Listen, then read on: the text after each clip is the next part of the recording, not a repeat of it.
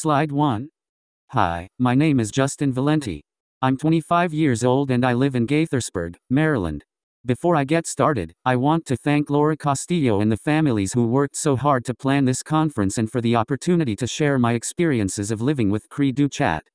This is the 5th 5P Society conference I've attended: Miami, 2000, Philadelphia, 2004, Norfolk, 2008, Pittsburgh, 2018, and now Charlotte, 2022. I have Cree-Do Chat syndrome and autism. Both have impacted and shaped my life. I'm happy to have the chance to share some of my experiences of living with Cree-Do Chat. Slide 2. I'll give you a quick overview of what I'm going to talk about this afternoon. First, I'll tell you a little bit about myself. Then, I'll talk about what it's like to live with a disability using 3 different topics: inclusion, self-awareness, and empowerment. The first topic will be the path I took to be included in society and some pros and cons from my perspective. Next, I'll talk about how my family and I approached having a disability like Cree-Do Chat. After that, I'll share how I became involved in choosing my path. Finally, I'll wrap up by talking about where I'm headed. Slide 3. Although I had some of the features when I was born, I wasn't diagnosed with Cree-Do Chat right away. Some of the characteristics I had include: a round face with wide-set eyes, folds on the inner corner of my eyes. Initially I was slow to grow and I was on the later of normal in meeting early milestones. I had chronic reflux. I wore a bib for the first 3 years of my life. I have low muscle tone, which is part of why I crawled and walked a little later than other kids.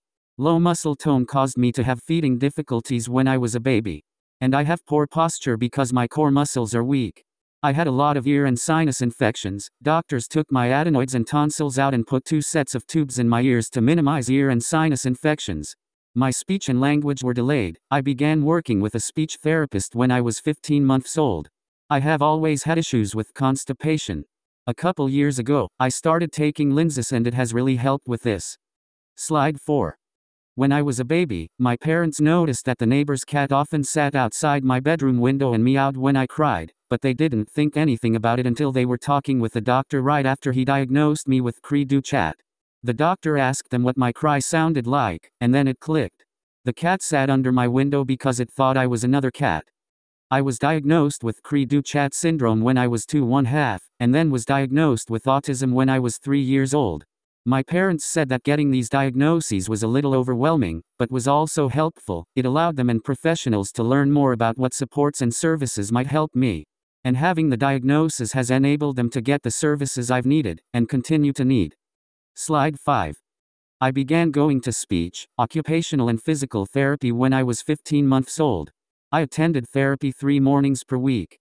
And when we were playing at home, my parents incorporated activities to help develop the skills therapists were working on.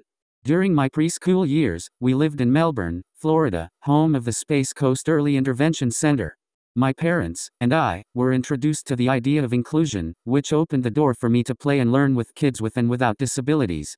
Space Coast Early Intervention Center planted the seed for inclusion and advocacy, and this helped shape my parents' approach and who I am today, my experiences, my opportunities, and my path. I moved to Maryland right before I started kindergarten. I was included in general education classes in school, with support from a paraeducator from kindergarten through high school. Inclusion isn't one size fits all, it looks different for everyone. I was included for most classes and activities. The best thing about being included was that I made a lot of new friends every year and that I got to participate in school-wide assemblies, field trips, and other events with my peers. One of the things I did not like about inclusion was that the paraeducators often sat right beside me in my classes. But none of the other kids had adults sitting by them. Inclusion allowed me to have the same opportunities as people who don't have a disability. One of the most challenging parts of inclusion was when my classmates did things that I wasn't ready to do. I was really frustrated when I turned 16 and everyone at school was learning how to drive. It seemed like people were tweeting or posting selfies with their new driver's license every day. I still don't know how to drive. But, after travel training and a lot of practice, I can get where I want to go independently using taxis, buses, the subway and Uber. The first picture is of me singing along to a CD with a friend. The next picture of me with my friends is from my elementary school's graduation in 2006. The last picture is of me performing with other students at Space Coast Early Intervention Center. Slide 6. I learned to ride my bike in 2018 with the help of a program called I Can Bike. I don't ride my bike to get met where I need to go, but I like going on bike rides with my family. The longest ride I've done is 13 miles on the Great Allegheny Passage Rail Trail in Maryland. I still want to learn how to drive, but I'm not ready to do that. Here are a couple of pictures of me with my friends. Slide 7. When we were deciding which activities I should participate in, my parents and I looked for things that matched my interests and strengths. In elementary and middle school, I participated in Boy Scouts, church youth group, and recreational sports like basketball and swimming. My participation and progress might have looked different sometimes because of my disabilities, but I liked these activities. The activities I participated in high school were really well matched for me. I was in Best Buddies and participated in Cougar TV, student run, weekly news broadcast, during first year of high school. In 10th grade, I joined the marching band because I loved music and I had been taking drum lessons since I was in 6th grade. The marching band director was very supportive of me and it was a great experience that allowed me to connect with my peers around a common interest and socially. The people in the marching band were nice and they accepted me. In 11th grade, I began taking sign language class, joined the ASL club and I was also in the anti-bullying club. In 12th grade, I had an internship as a student aide in the counseling office. I delivered hall passes to classrooms and helped organize office materials. I liked being a student aide because I was able to do this independently. My friends from elementary school and I went to Dave & Buster's for my birthday. Bowling with friends from Best Buddies, high school club. Friends from marching band. I enjoyed being part of the marching band because I made a lot of new friends. Slide 8. I've stayed friends with a couple friends from elementary school and I've made other friends through the different activities I've participated in. I like spending time with friends. My friends and I go to movies, sporting events, restaurants and concerts. I really missed doing things in person with my friends during the pandemic, but I stayed in touch with them using Zoom. I've also made several friends at Visibility, which is an art studio for artists with disabilities. Art is something that's become a passion of mine. I've learned through trial and error that my favorite type of art to create is fluid paintings. I even taught an online fluid painting class for Vis Arts once. I mentioned earlier that I was also in the marching band when I was in high school. I still play the drums. I am the drummer in a band for people who have disabilities through a group in Maryland called Up County Community Resources. Our band is called Neurodiversity. You can check out some of our videos on YouTube. I even helped make a music video. It's on YouTube too and is called Neurodiversity Fun Never Ends. Slide 9. Growing up, I've always enjoyed being involved in my community and I want to continue to be engaged as an adult. I'm currently involved in a variety of ways. In addition to the activities I've already mentioned, I work part-time at the National Institutes of Health. I'm involved in state and local disability advocacy and I'm active in the young adult group at my church. I made it through the transition from high school to work, but it wasn't easy. It was a bumpy road. I transitioned from high school when I was 18 and I struggled for a while, socially and trying to figure out which path was right for me, work, college, or a combination. After graduation, most of my friends moved away to college and I became very lonely. In addition, there were very few activities for young adults with disabilities. After some searching, my mom found Visibility Art Lab. Visibility has become a very important part of my life. Not only has it fostered my passion for art, but I've made friends who share my love of creating art.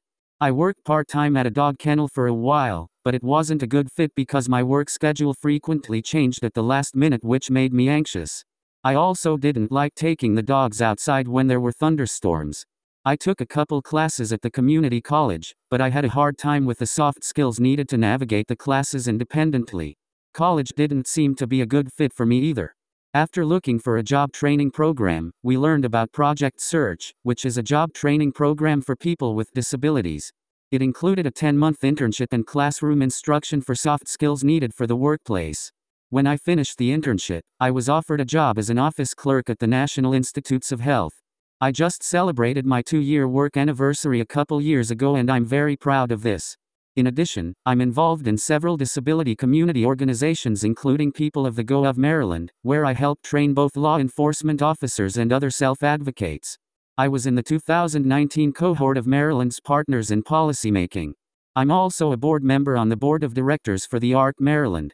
And I'm part of think tank Animate, which assists people with disabilities to tell stories through print and visual media. With the help of this organization, I've published 3 books, which you can buy on Amazon and Lulu. Slide 10. As long as I remember, I've known that I have cri du chat and autism.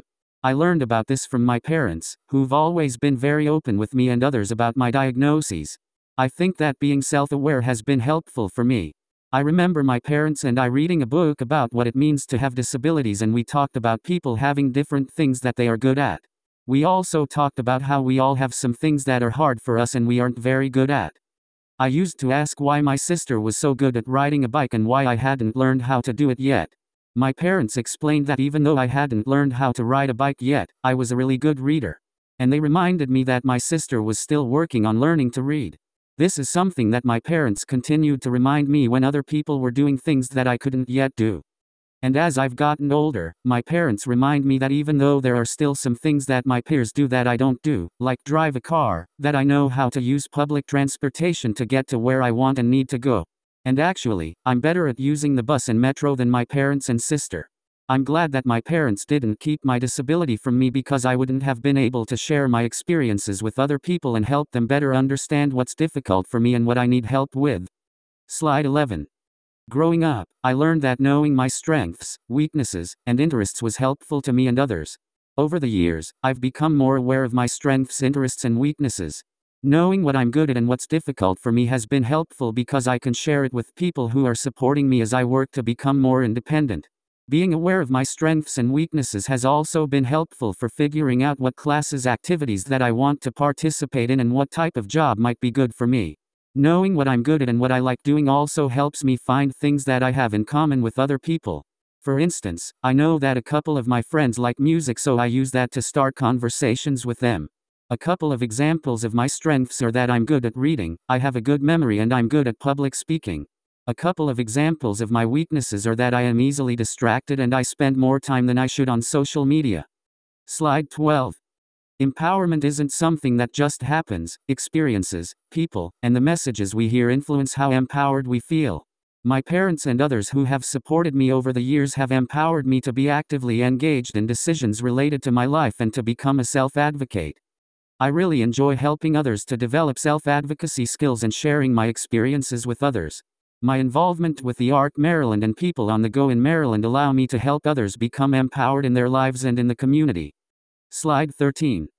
I feel fortunate that I am verbal. My parents told me that I used to get really frustrated when I wanted something but couldn't tell people. I began working with a speech therapist, who taught me sign language and spoken language. I learned signs for the important words like bathroom, cookie, and dog, so I could better communicate what I wanted and needed. And after I started talking, I didn't need to use the signs anymore. So, my parents had me start with sign language as a toddler to allow me to communicate even before I could say words. It was a great day when I learned to sign more and cookies and milk, and my parents understood and gave me what I wanted. That was awesome, for all of us. I only used sign language for a couple of years and then I started talking. Now there are some times when my parents can't get me to stop talking. Although I didn't use a computer for communication, it's something that I've used since I was 18 months old. I learned to type, not well, but effectively, and I've been able to compensate for low muscle tone and poor fine motor skills when I was younger by typing out my thoughts. Today my iPhone is my go-to device for communication, entertainment, and support for independent living, including reminders to take my medicine to an app to guide me in brushing my teeth to the bus and subway apps. I know there are apps to assist with communication. Like most kids, your daughter or son probably loves technology, so don't be afraid to try them. Technology is easy to pick up when you're young. Being able to communicate is powerful. I still struggle sometimes, and sometimes it takes me extra time to fully form what I want to say and to get it out. But, whether I point, sign, type, or use words to communicate, getting my point across and understood is extremely satisfying. Change slide. Slide 14. The other important part of self-advocacy is being able to choose. My parents stumbled into this choice and involvement concept almost accidentally. As a toddler, I was very interested in computers and technology. I loved using the computer and watching VHS videos, and listening to CDs, and sync. I was fairly active then and often wore out my parents before I was done learning and exploring. I learned how to change a game on the computer, they were on CDs then, and how to change the tape in the VCR. These skills didn't come without some pain. My parents say I wore out 3 VCRs and countless VHS tapes of kids' shows and educational videos before I mastered it, but the key was once I did, I could independently choose what I was doing. As I got older, my parents continued this thinking, and increased the variety and amount of options available to me when they presented me with choices. They were willing to let me make mistakes, which sometimes included breaking things and making messes, from time to time by extending the boundaries outside of my comfort zone as I got older. My favorite example was when I went to a Field of Screams haunted farm with marching band one fall. My parents knew I wouldn't like it, which I didn't because I don't like people scaring me or surprises, but they let me go and discover that on my own. Over the years, I learned that I needed to speak up when hanging out with friends, for example, saying whether I want to go to the movies or bowling, etc. At home, my parents involve me in simple day-to-day decisions such as meals, amounts, selections, restaurant choices, etc., movie choices, and social activities, with family and friends, and family vacations. I've also been encouraged to help plan my future, which included participating in my IEP meetings and selecting my classes in school. As someone with Credo Chat, having the opportunity to make choices and share my opinion makes me feel valued. I encourage you to look for opportunities for your children to make choices when it's feasible. We're usually happy when we think we're in control. Smiley changed slide. Slide 15. Something else that's been really helpful for me is having a companion animal. When I was in kindergarten, I got a companion dog that I named Buddy, who helped me make new friends at the playground and in the community. Buddy also helped to calm me when I was upset or anxious. Buddy passed away in 2013, when I was in 11th grade. I missed Buddy a lot, but in 2015 I convinced my parents to get a new dog. This was a great self-advocacy accomplishment. I got Tom, a pug. And he was my best friend for about 7 years. He helped me relax when I was anxious. And he was good company when I was lonely. Unfortunately, Tom passed away last October. I've missed Tom so and have been really lonely without him. My parents got me a puppy in April. Coda really playful and he's quickly becoming a great companion. Slide 16. I think about my future often. One of my near-term goals is to improve skills needed for independent living. I'm working on daily living skills like cleaning up after myself, putting things where they belong, so I can find things when I need them, cutting food, measuring ingredients, and personal hygiene, like paying more attention when I'm brushing my teeth. I want to live in an apartment with support in the future. My parents and I are learning about the options and working to figure out what will be a good fit for me. We still need to do a lot of planning before I move out though. Someday, I'd like to get my driver's license, even if it's just so I can say that I can drive. I actually don't think I would like driving where I live. The Washington, D.C. metro area has a lot of traffic and driving there seems pretty stressful. I'm glad that we have a really good public transit system and that I know how to use it. I don't need to drive to get where I need to go right now, but if I move to some place where the public transportation isn't very good, it would be nice to have a driver's license. I'm not in a relationship, but I do have a couple of good friends who are girls. This fall, I'm planning to start a certificate program at the community college that will help me with my job. My supervisor is very supportive of me and encouraged me to try taking classes again. I'm going to take one class at a time. Some of the classes are virtual, so I won't need to worry about bad weather. Slide 17. As I finish up, I'll share a few takeaways, which summarize what I, along with my parents and sister Jessica, have taken on my journey with Credo Chat. First, I really enjoyed, and I think, benefited from being included in a variety of activities, independently where possible and with support when needed. This wasn't always easy and there were always obstacles to overcome. Some of those were my challenges, and other difficulties came from the world around us not always being ready to include each and every one of us. Second, considering strengths, interests, challenges and dislikes can be really helpful when selecting activities. For instance, after recognizing that I get really stressed about being outside in severe weather, I keep this in mind and plan accordingly for activities, employment, etc. Finally, I think it was helpful for me to participate in age-appropriate activities as I moved from child to teenager to young adult. I really enjoy being with my peers, especially those who have interests similar to mine and doing things that typical young adults do. Slide 18. Communication and connections with others have been important. In my family, I'm the extrovert. I love being around people and always have. I consider that one of my strengths and I've found activities, clubs and organizations that embrace this. Believe it or not, I actually enjoy public speaking. Smile. Pause. With communication, find what works and use that to engage. For me, it started with sign language. That led to talking and eventually to public speaking. Written communication is another piece. Technology can reduce some of the physical barriers that make handwriting difficult. Since elementary school, I've used a laptop or my phone for written communications. This made a huge difference because my fine motor skills are not great. Something else that's helped me feel empowered is being able to make choices. Making choices gives me a feeling of being in control of some things. Over the years, my parents have allowed me to make choices along the way, starting with which shirt I wanted to wear and eventually what I wanted to eat for lunch and what movie I wanted to watch. Like most people, disabled or not, I'm happier when I have some control over what happens to me. Finally, we all need the support and encouragement of others. Things might be more difficult for those of us with credo chat and progress might be slow. Continue to be patient and celebrate all of our progress, no matter how small it might seem.